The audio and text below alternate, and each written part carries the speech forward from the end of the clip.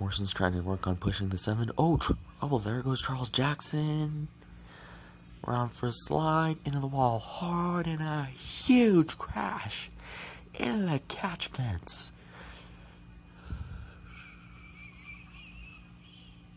Red flag immediately. Wow, that's cleared the entire portion of the fence.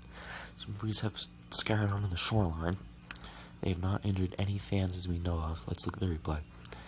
It's like Morrison was trying to push him, and wow, that wall pretty hard. Then he just hits the fence. There, on board with a 7.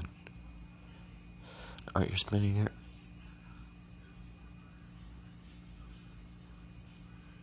On board with Morrison. Okay, pushing him up. Stay. Big crash behind you, man.